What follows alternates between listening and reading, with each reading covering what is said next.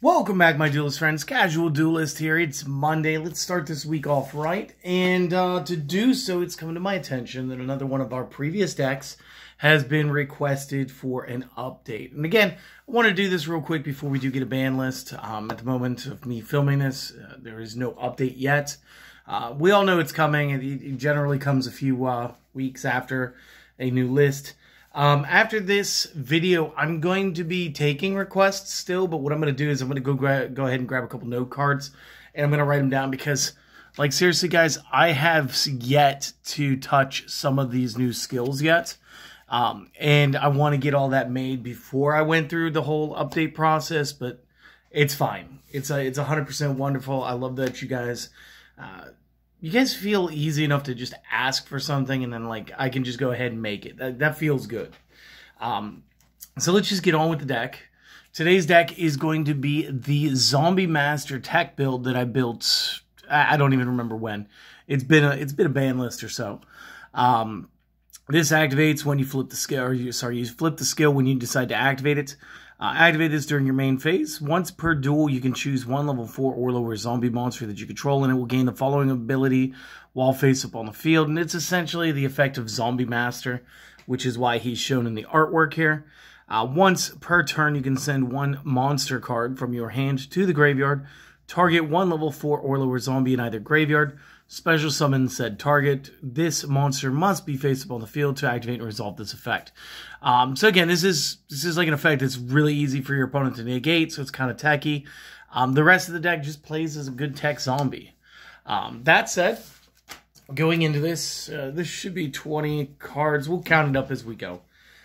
First monster card, I'm adding 2 copies of Card Trooper.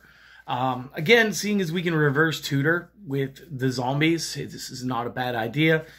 Milling is never a bad idea. This guy gets to variable strength. He can mill up to the top 3 cards of your deck, your choice, once per turn. If he does so, he gains 500 attack per card until the end phase of the current turn. And when this card that I control is destroyed, sent to my graveyard, I'll get to draw a card. So you can set it and forget it, let him pound through this monster card, you just get to draw 1. Or we can proactively go ahead, summon, activate effect, mill 3, bring somebody back, utilize the effect of Zombie Master on him, to then go ahead and discard another card to get another card back and fill up the beginning board of a speed duel table, which is good. Next up, we're going to be using 3 copies of the Goblin Zombie. And again, it's been a minute since we used this guy. Again, 4-star zombie, so he's a candidate for the Zombie Master. If this card inflicts battle damage to the opponent, send top card from deck to discard. If card is sent from field to grave, add 1 zombie with 1200 or less defense from deck to hand. Just a quick glance real quick. That is only going to get you into the next card. But you can go ahead and you can grab other copies of the Goblin Zombie. We're going to be playing the Heavy Knight of Flame again. And I know I talked some stuff about Geminis, and that's like a whole Yugi rant unto itself. But this is a really cool Gemini. Treated as a normal monster while face up on field or in grave. Normal monster can gain its effect by having it normal summon once it's already on the field. Effect, once it has it. At the start of the damage step, if this card attacked a special summon monster, you may banish it. Since it is at the start of the damage step. What we see is something very much like how Catastor works. Catastor, the Ally of Justice Synchro monster, destroys any monster that is like non-dark attribute that it battles with at the start of the damage step. So what this does is it allows us to do the pinpoint removal, number 1. 2, we don't lose the Heavy Knight of Flame, even if we're attacking into something that's much larger than it, because it is at the start of the damage step. The attacks haven't actually been traded yet. And then it does not, like the third point here, is like it will not kick off a battle replay because the damage step has been entered. So the amount of monsters changing does not matter at this point. So that's all good. And I think last time I played this, I played Vampire's Curse. Today, I'm playing the Vampire Lord. And again, this just comes down to, like, you know, Saku, Widespread. These are good cards. These are cards that people are playing. This guy benefits more from it. So if card inflicts battle damage to opponent, declare card type, monster, spell, trap. They must send one of same type from deck to discard. Also, once per turn during your next standby phase after this, card in your possession was destroyed and sent to the graveyard by an opponent's card effect. Special summon this card back. So we do have sort of an Undying-ish boss monster. So real quick, that is going to be 10 cards because it's 3, 3, 2, and 2. So that's already first half. Let's get into the spell traps. First up, 2 copies Book of Life. This is important because the card trooper plays. And then also mid to late game anyway. What we can do is target a zombie that's in our own graveyard and a monster that's in our opponent's graveyard. And that's important. There has to be a monster in the opponent's graveyard. Special summon the first target while banishing the second. So again, this helps us with card trooper. You know, maybe we went second, maybe they did a fusion or something. This is good. We can do the card troop. This could generate into anybody, including a vampire lord at that point. Or again, mid late game.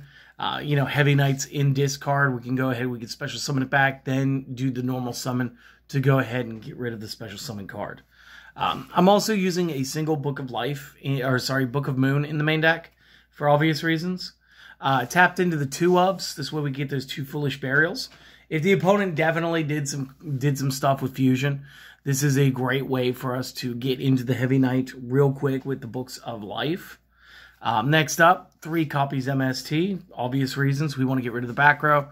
And then 3 Sakuretsu to round this out. The 3 Sakuretsu, again, just making sure that something that would be an unfavorable matchup just becomes we live through it anyway, because there is a lower power ceiling in this deck. And just to be real quick, this was a 21 card deck then, because that's 5, that's 6, plus the 10 up top. So just real quick, guys, go ahead, screenshot or pause, make notes, and I'll be back with side plus extra in just a second. All right, and we're back. So starting off the side deck, I thought we'd get a little tacky because, again, one of my favorite plays here is going to be the Heavy Knight of Flame.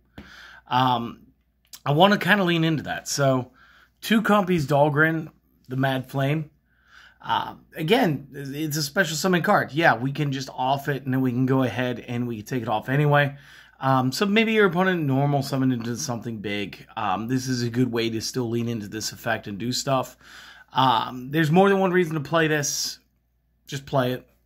Next up, my other 2 copies, Book of Moon. Again, if we're going to be putting those extra Dahlgrens around the deck, you got to remember it's got the 1200 defense points.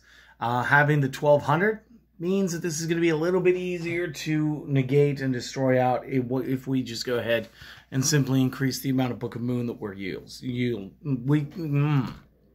English, not supposed to be the most difficult language. Utilize, either one of those words if I could just say them separately. And then 2 copies Wake the Dragon. Again, this gets banished or destroyed while it's set on your side of the field, ends up in the graveyard or the banish pile. You can summon anything out of your main deck as a special summon or out of your extra deck, since you can play out of your extra deck. The big 6. Again, I just make the smartest choice here. Right now, these 6 are the most technical. And again, you kind of see Cyberblader moving in and out with like Ryosenshi and sometimes Blue Eyes for the Master of Oz just based on stats. So you guys do what you do. If you liked this, like, comment, sub. If you didn't, I'll try to do better for you next time. Either way, just do me one favor. Go out, have a wonderful day. It's a new week. We got a new deck to add to our box challenge, our draft cube. So we will go ahead and we will introduce that deck. And of course, we're going to do a 3 times build for it too this week. So that'll be Wednesday and Friday. So till then, guys, have a good one. Hope to see you next time. Later.